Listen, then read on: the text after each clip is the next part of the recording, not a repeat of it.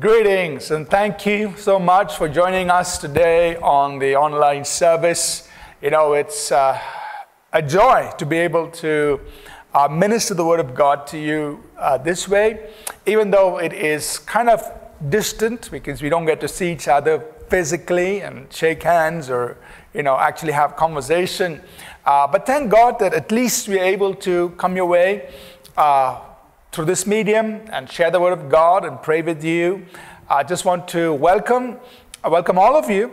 We want to especially welcome those who might be joining us for the very first time. If you are a visitor, quote-unquote visitor to our online service, a first-time visitor, we want to especially welcome you. We just want to, if you'd like to, if you can visit our church website, which is apcwo.org. You can visit our website. And there on the far right corner, there's a little mail icon. You can click on it and put in your email address and subscribe to our newsletter, weekly emailer rather, that sends an email out. We send an email out letting people know about the sermon that was preached on Sunday, as well as other events and things that happened. So if you'd like to do that, it's a way for you to connect with us. We'll get to know that you were there and also keep you informed of things that are happening. There are other ways, of course, that you can reach out to us. Our member care, what we call as a member care, email and our phone numbers are available. You can email us, call us, and reach out to us, and we'd be happy to assist you as we can. I want to just point you to free resources on our church website. There are a number of resources available that you could make use of, especially during this season. Now, we've got quite a few emails. It's very interesting that during this period, we've got quite a few emails where people have written telling us that they have been listening to these old sermons. Some of these sermon series were preached, several years ago, but because they're all available on our website, they go back, they're able to listen to it, and they tell us that the emails that have come recently telling us that those sermons preached there as they went through those series really impacted them today. And that's so encouraging that people who are not around 5 years ago, 10 years ago when those messages were preached, they get to hear them today, and those sermons are impacting their lives powerfully even today. So I encourage you to make use of those sermons, and we are encouraged by those emails that come in telling us how these resources are being used as a blessing to people. I just want to remind you that today is, as being the first Sunday of the month, we will partake of the Lord's table, Holy Communion, at the end of this service. So if you have not yet done so, we encourage you to just get some bread and juice, or if you don't have juice, or you can bring some water or something, so that we can partake of the Lord's table together.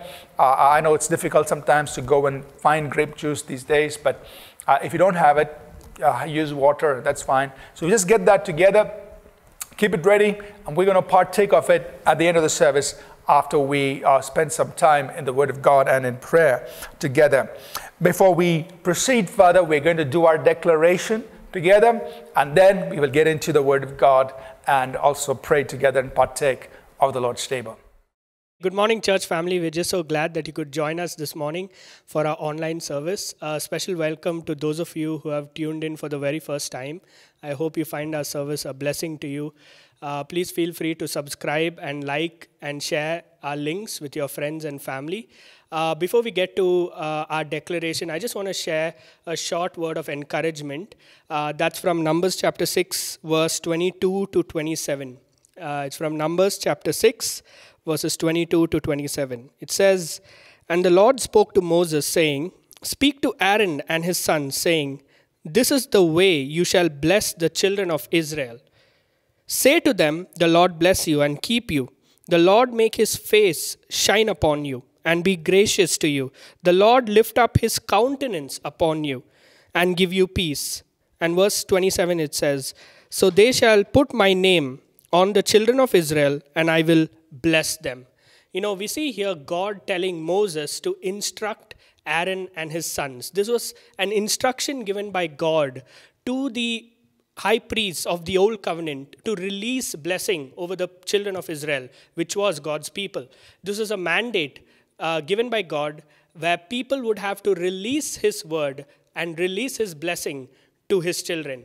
And what's so amazing is we, as people of the new covenant, as high priests through Christ Jesus, have the authority given by Jesus to speak over our own lives and over our own families as well. Speak words of blessing. In fact, Jesus in the new covenant said, speak to your mountain without doubt, and it will be moved. So I just wanted to bring this short encouragement for us to release God's word over our own lives and over our families.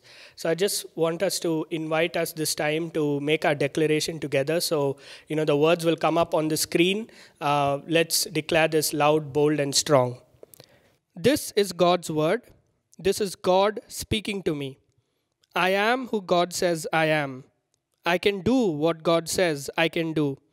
I will become everything God has promised. I am saved, healed, delivered, redeemed. I am blessed, victorious, prosperous, triumphant. I am a minister of God, a servant of Christ, and a channel of His blessing to many people. I receive His word, I believe His word, and I live by His word. Christ is my master, and to Him I am in absolute surrender.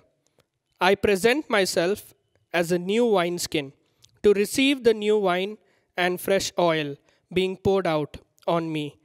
God releases new things and a new work of His Spirit in me and through me. In Jesus' name, amen. Thank you. Thank you for leading us in the declaration.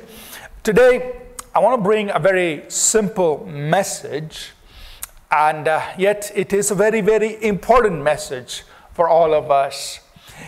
Most of what I'm going to say in today's message is not new. It's things many of us may have heard in the past, and that even I personally have spoken many times in the past.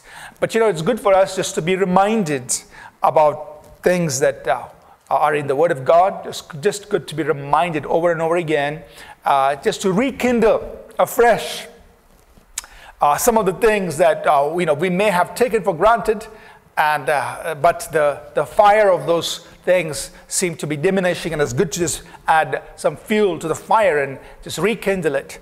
So this morning I'm going to talk to us about knowing God intimately. Knowing God intimately. We all have a desire to know God. All of us as believers, we want to grow in our knowledge of the Lord. How can I get to know God more? And that is, I believe, the cry of everyone's heart. We want to know Him more. And of course, there are many, many blessings, if you want to call it that, or the good things that come out of knowing God. We are changed. We become more like Him. We are transformed, and so on. And so I just want to mention just two things about the outcomes, the fruits, or the benefits of knowing God. But then I want to focus in on the how. What must I do in order to know God? And I just want to highlight a few things that will encourage us and maybe stir us up to pursue God even more intently.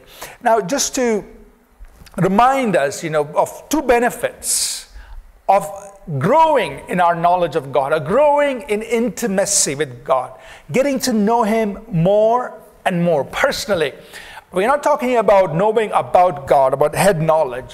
Sometimes people know the Hebrew and the Greek, and they can argue about words and meanings and all of that, but they don't know the God of the Bible.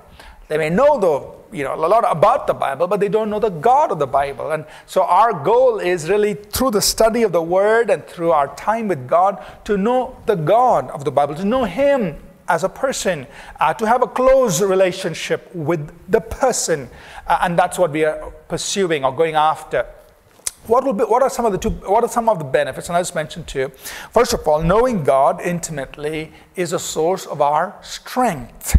Daniel 11, verse 32. We know these scriptures. It says, the latter part of that verse, it says, the people who know their God will be strong and do great exploits. The people who know their God will be strong and do great exploits. Actually, looking at the context of Daniel 11, it's really they're talking about what the evil person will do to the people of God. But while the evil person or the Antichrist is really bringing about his weight upon the people of God, coming against them, it says in the middle of all that, verse 32, but there are going to be people who will know their God and they will do great exploits. So that's the context there. But the truth is this, that when we know our God, we are strengthened to carry out great exploits. You know, the people who knew their God were so empowered through their intimacy with God that they could do great exploits on the earth. And there are just amazing stories, testimonies, real life people who started with such insignificant backgrounds, insignificant upbringings, who made such a mark on history that we would wonder, how did they do it? How could a shoemaker, a cobbler from England have such an impact on a nation like India that he would come here? He would spend 40 years of his life. He would learn, I think, like 16 languages. He would found a university. He would translate the scriptures in so many languages and leave a lasting legacy that he would then be called the father of modern missions. But he had such a humble beginning. How could a man do that? Well, the people who know their God will be strong and do great exploits. Simple people, ordinary people, people with no great name or fame or backing, but they had one thing in their lives. They knew their God. They were people who were so intimate with God. Their lives were so powerful. No force of man, no force of hell could stop great exploits from taking place through their lives. And that's what we must understand. You know, we all long to do something of significance for God, something of significance for His kingdom. But this is the secret. The people who know their God will be strong and do great exploits. Fruitfulness comes from knowing God, from knowing Him intimately. Jesus put it in John 15, verse 5. He said, you know, if you abide in me and I abide in you, you will bear much fruit. You'll bear much fruit. But He also said, without me, you can do nothing. So this fruitfulness in ministry comes from knowing God, from that place of intimacy. You know, many of us forget that. We forget the importance of that place of intimacy with God, of us abiding in Him and Him abiding in us, and that giving rise to fruitfulness. You know, many of us, we wonder, like, what is the secret to fruitfulness in the Christian life? What will cause me to be fruitful? You know, Jesus made it so plain here. Sometimes we overlook it. You know, sometimes it's the simple things that actually have tremendous results, but it is also the simple things that we tend to overlook. We are looking for something very sophisticated, something very complicated, but actually, the secret to fruitfulness is very simple. He says, you abide in me, I abide in you. You abide in me, my words abide in you, and you will bear much fruit. So it's from that place of intimacy that fruitfulness flows. For many of us, that is a little difficult to embrace because we want an equation. We want a formula. We want, tell me to do these 10 things and that will cause fruitfulness to come. But He's just saying, you come into this place of intimacy with me and I'll take care of fruitfulness. So while we of course do need to do our work and our part, but this is the place where fruitfulness is birthed, in that place of abiding in Him. So doing great exploits and fruitfulness comes from that place of intimacy. So the question we want to answer today, as we just spend some time in the Word of God, is, how can I grow in my knowledge of God or knowing Him as a person? I'm not talking about Bible knowledge. I'm talking about knowing God as a person. How can we grow in knowing Him intimately, the person, not about Him?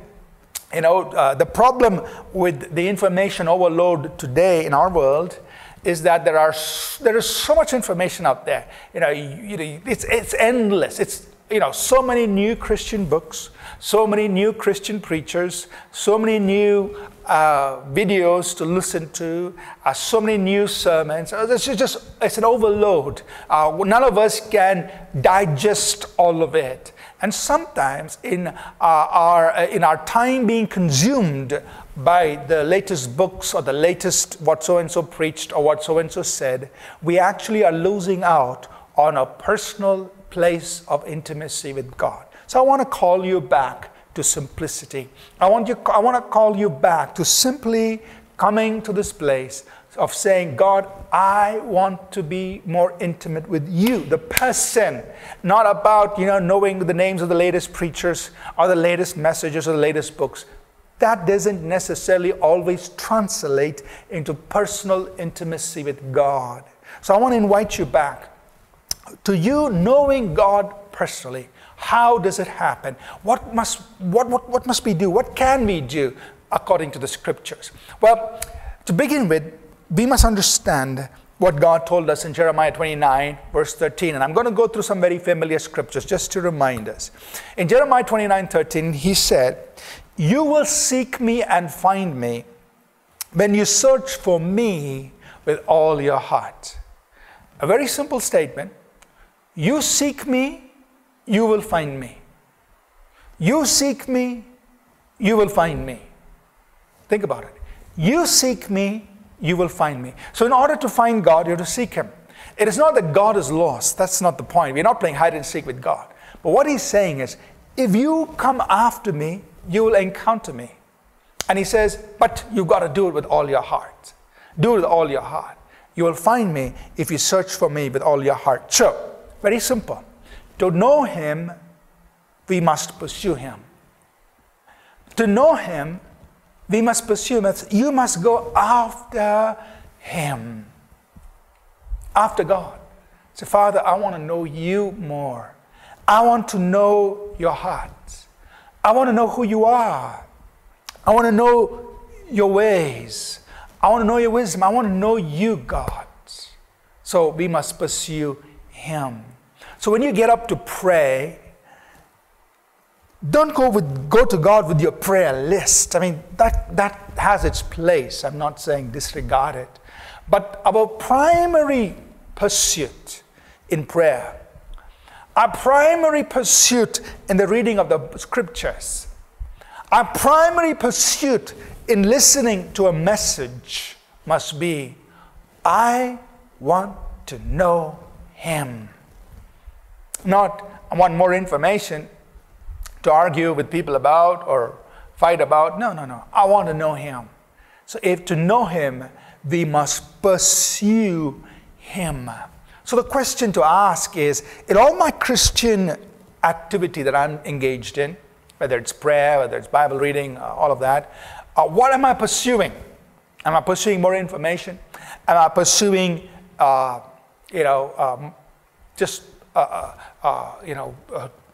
the ability to say, I've heard the latest sermon or the latest message?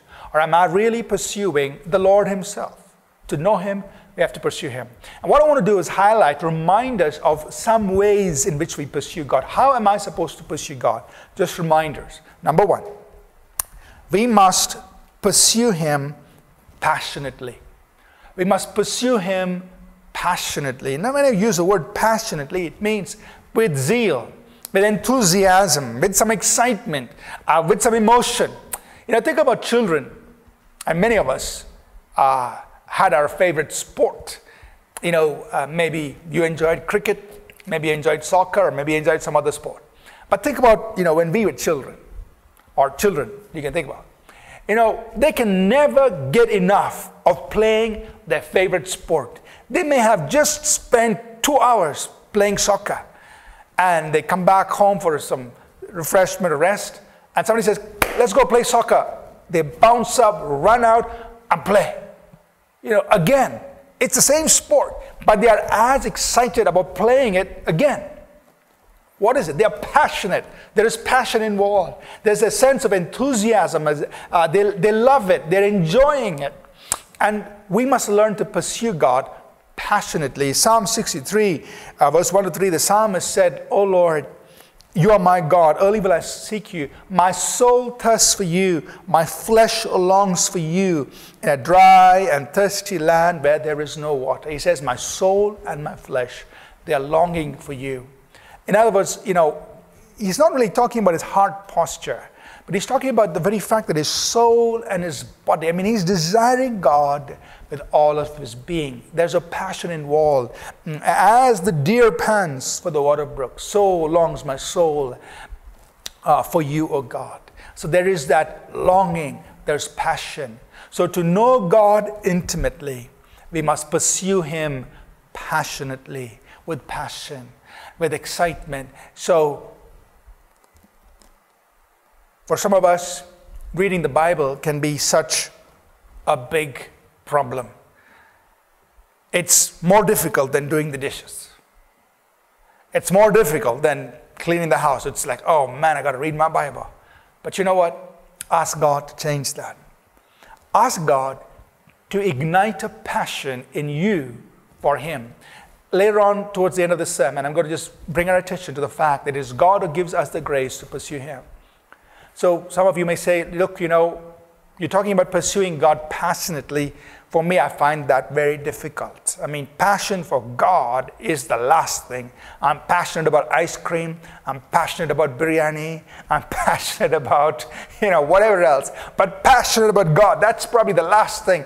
It's somewhere way down low in my list of things. I'm not so excited about God. Well, today, we're going to pray and ask God to instill in you, in me, a passion that our whole being will be excited to spend time in the Word, to pray. It's not an obligation we fulfill. It's not a duty we perform, but it's a passion that grips us. And that's why we pursue God. To know him intimately, we pursue him passionately. Secondly, we must pursue him intently. Intently.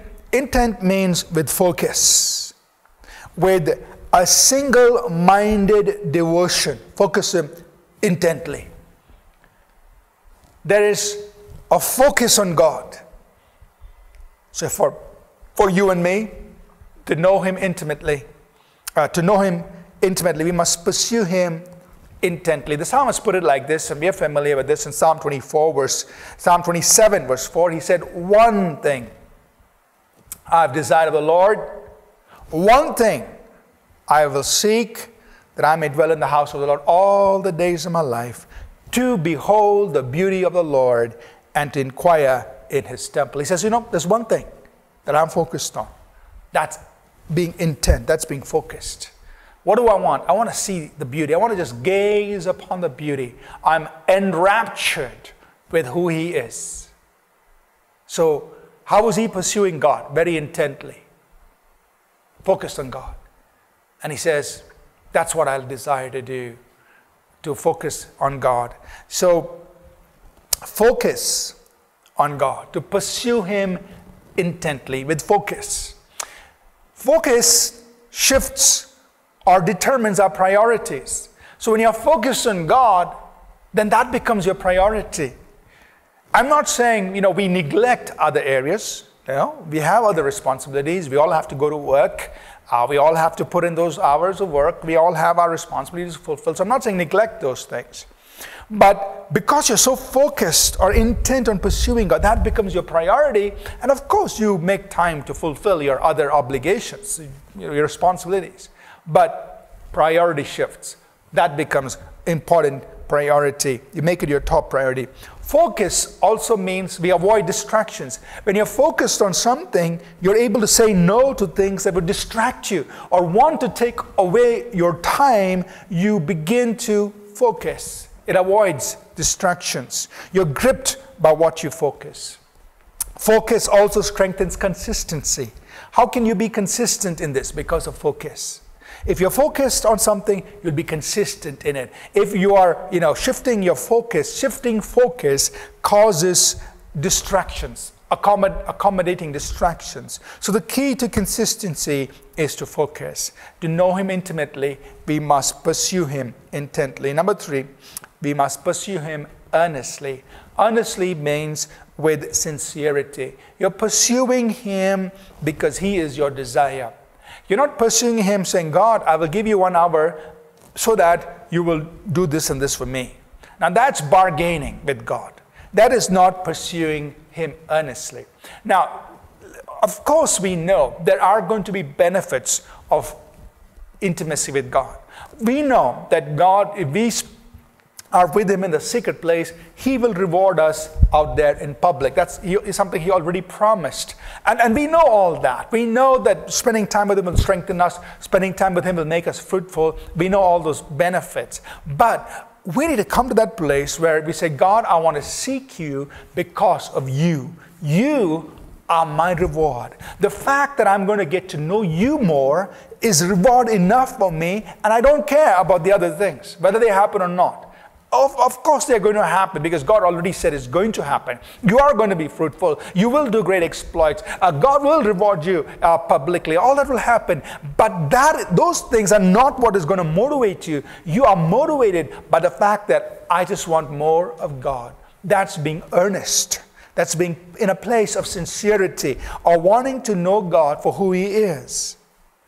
Jesus said, in John 4:23-24, we know the scripture. He says, people are going to worship God in spirit and in truth. For the Father is looking for such people who worship Him. That's His spirit out of their hearts, in truth, out of sincerity, out of purity of heart. Jesus said in Matthew 5:25 and verse 8, He said, blessed are the pure in heart, for they will see God.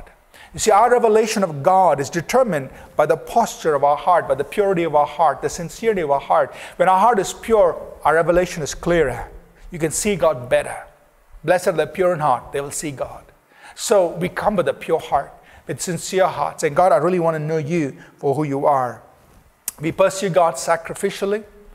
So when you and I want to pursue God, it's going to cost us something. Sometimes you may have to say no to some time that you could have spent in other ways, in recreation or just doing something. I'm not saying recreation is wrong, or watching a sport or a movie or something. Those things are wrong. I'm not saying that.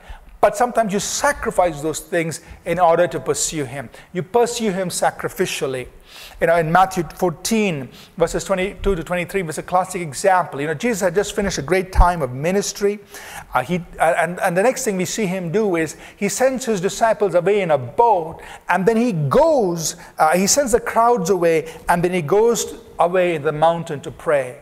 He could have basked in the glory of all that had happened, all the crowds around Him. He could have hung out there, and just chatted away and listened to, them telling Him how great He was or whatever. He could have done that. But no, it says He sent the multitudes away and He went out to be alone with the Father. So Jesus was very intent, and He made space. He made time to be alone with the Father.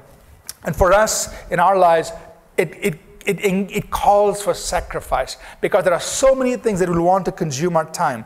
But we make space. We push things aside and says, I'm sacrificing this time because I want to be with the Father. When was the last time you sacrificed in order to spend time with the Father? In order to come into that place of intimacy, you made that time. So in order to pursue God, we have to pursue Him with sacrifice. To know Him intimately, we must pursue Him sacrificially. Just a few more here. We must pursue Him wholeheartedly. That means with everything we've got, we have to pursue Him wholeheartedly, with all that is in you. Jesus put it like this, when you must love the Lord your God. Mark 12:28-30, He said, love Him with all your heart, mind, soul, and strength. How do I love Him? All your heart, mind, soul, and strength. That means all of you is in it. You're in this, hands, feet, soul, body, everything in it, wholeheartedly.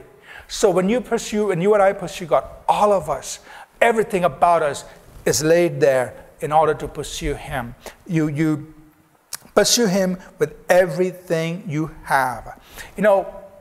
Sometimes we are half-hearted in this whole thing. It's like Sunday morning when you have to go attend church, and of course, nowadays we do it online, but, you go and go, okay, well, I have to do it because if I don't do it, maybe pastor will call me on Tuesday. Or somebody from church will call me and say, where were you? We didn't see you. So you're going there not because you want to pursue God. That is kind of secondary. The primary is, I don't want to get that call. Or I don't want somebody to ask me about what happened. That is a half-hearted engaging with God. And you don't want that. God says, I want your whole, you love me with all your heart, soul, mind, and strength. Give me all. I want that. And so we need to come to that place of pursuing God. To know Him intimately, we must pursue Him wholeheartedly.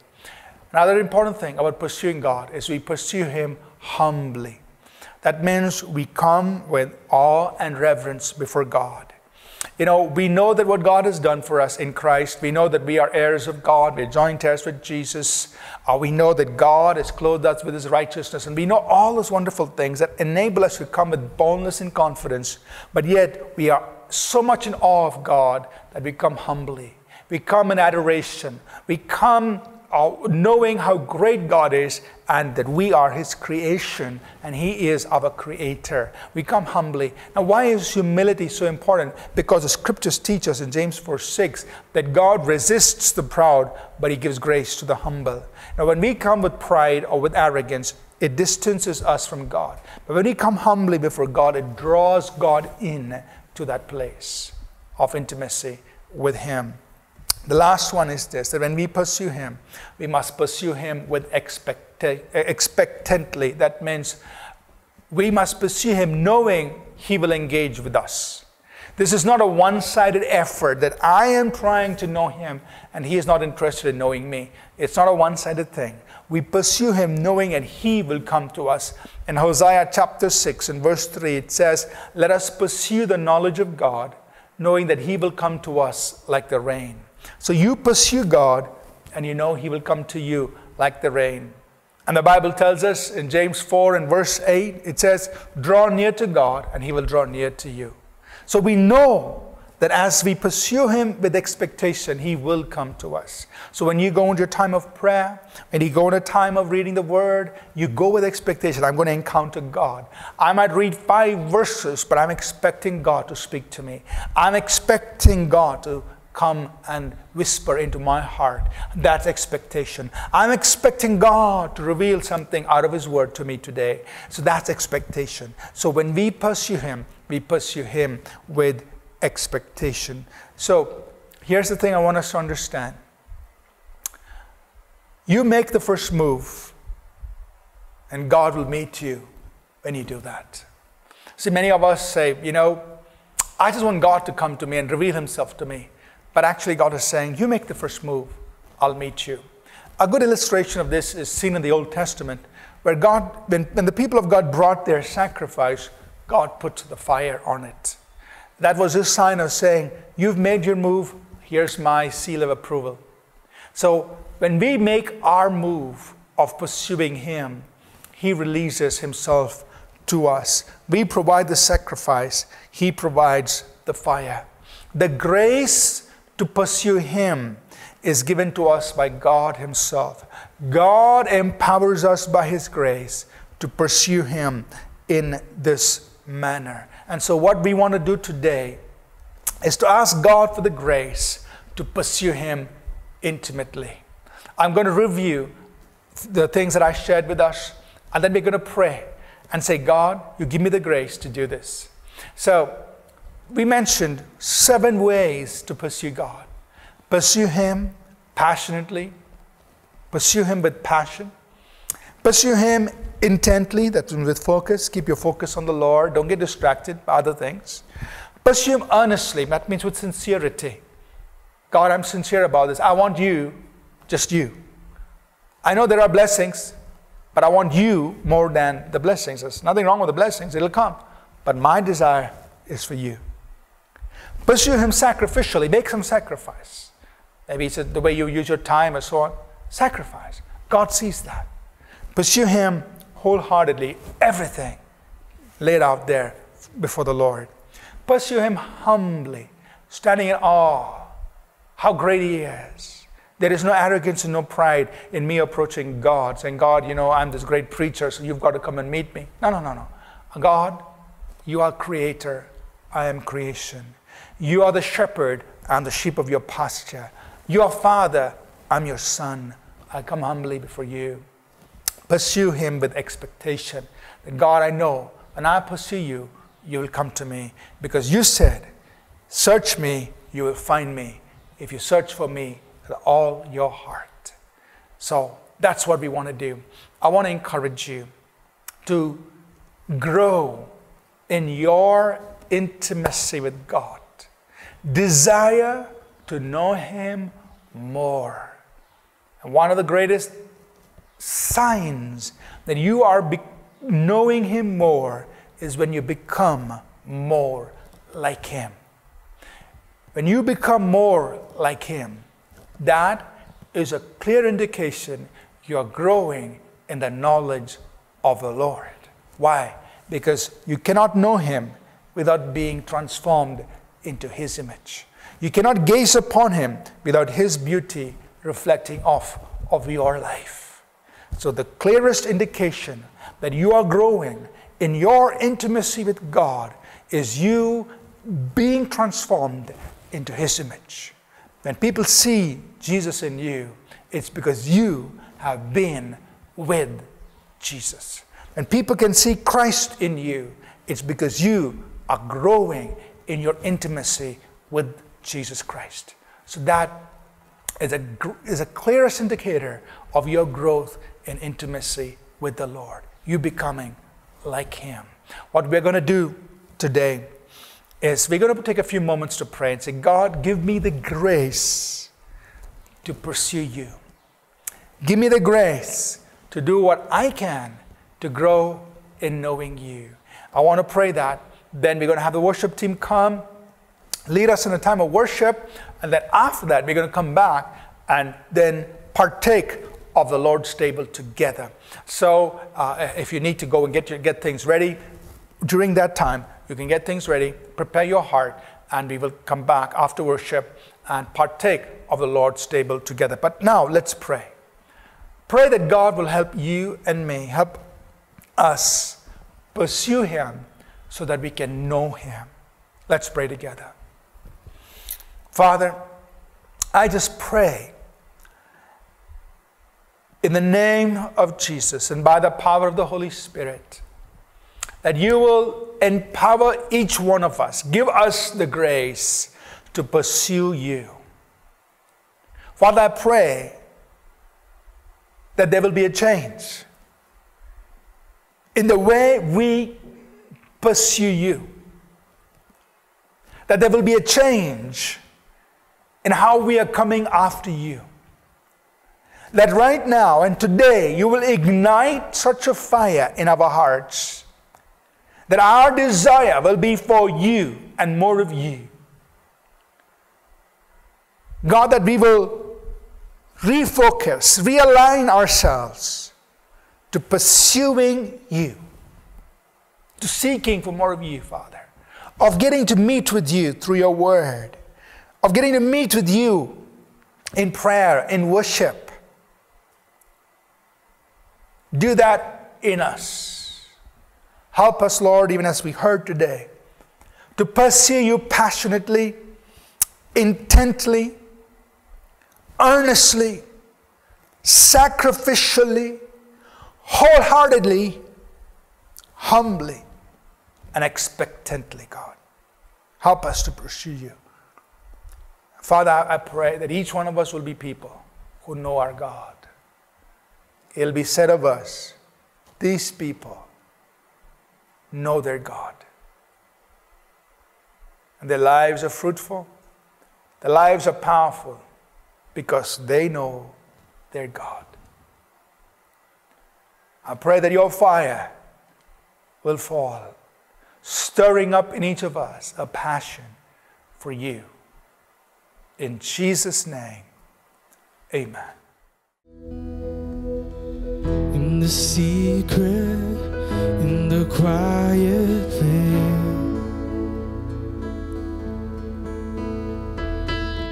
in the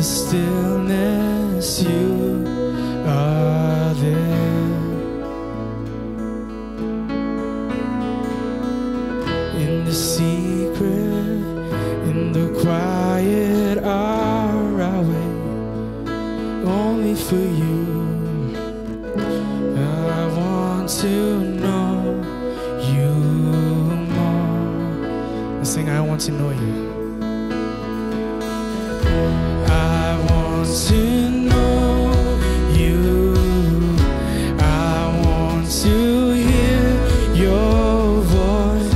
I want to know you more. I want to touch you. I want to see your face. I want to know you more. Sing, I'm reaching. I am reaching for the highest goal,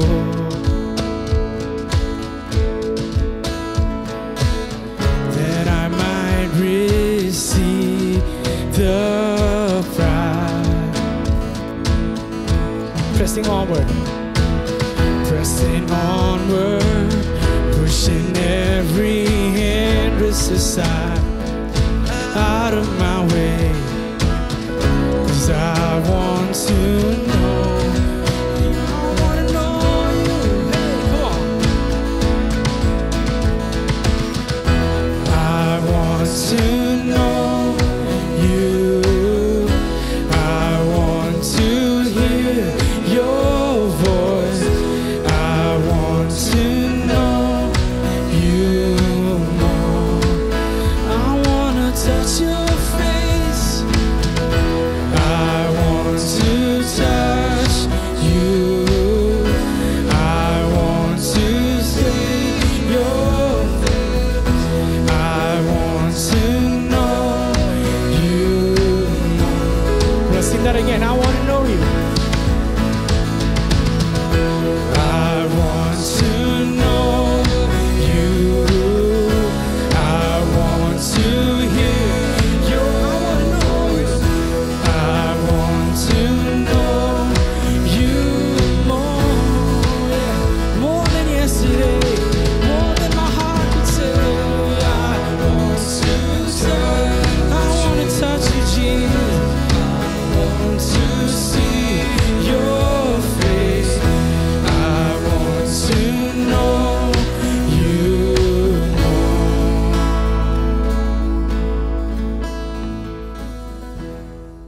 All right, we're going to partake of the Lord's table together.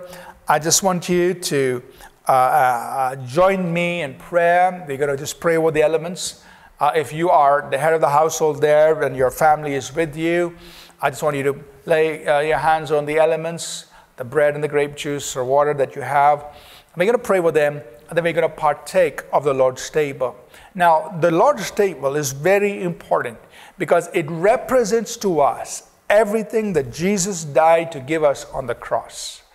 It talks about his body that was crucified for us. It talks about his blood that was shed for us. And as we partake, we are using earthly tokens. Bread. What is bread? It's simple. There's nothing special about it. It's just ordinary bread. Juice, grape juice. But they are representing something. They are representing something very powerful. They are representing what Jesus Christ did for us on the cross. And you and I, by faith, receive for ourselves what Jesus provided for us on the cross. On the cross, he shed his blood so that our sins could be forgiven. He took upon himself our sickness, our diseases, so that the Bible says, by his stripes we were healed. He became a curse for us, so that the curse of the law could be removed and the blessing of Abraham can come upon us. On the cross, he destroyed demonic powers. Satan has already been judged, condemned, destroyed. There's no more arguments here. I don't know how to defend a case against Satan. He's already been judged. I only treat him as a defeated enemy. He's under my feet. He's under your feet. It's done. So today, as we partake of these elements, we say, God, thank you for what has been done. I'm receiving it by faith. I'm commanding my body to be healed. I'm commanding sickness to leave. I'm commanding chains to be broken. I'm commanding every work of the enemy to lie underneath my feet because of the cross of Jesus. So as we pray and partake, I want you to expect the power of the cross to be administered into your life by the power of the Holy Spirit. Let's do that. Let's pray and partake together.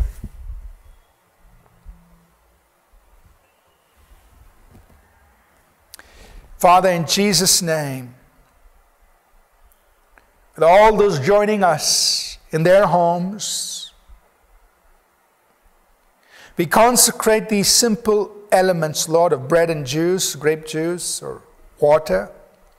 We consecrate these simple elements that represent to us what Jesus did on the cross. And Father, even as we partake of it, we are saying we are receiving the cup of blessing. We are receiving what Jesus did for us on the cross. By His blood we are cleansed. By His stripes we are healed. By His cross we are redeemed from the curse, and the blessing is on us. By His cross Satan lies crushed underneath our feet, and we walk in victory. By His blood we are divinely protected. So we receive the full blessings of the cross. And we thank you for it. In Jesus' name. The Lord Jesus said, "Take, eat, this is my body that is given for you. Do this in remembrance of me." Let's partake of the bread together.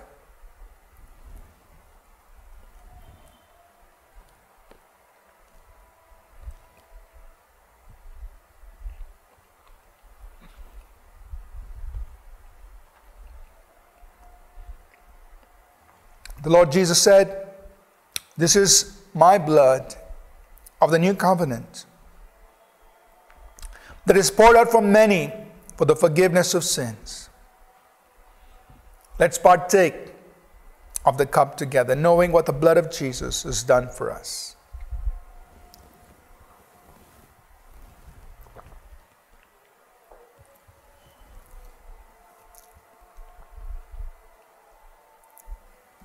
Father, I pray that right where people are watching,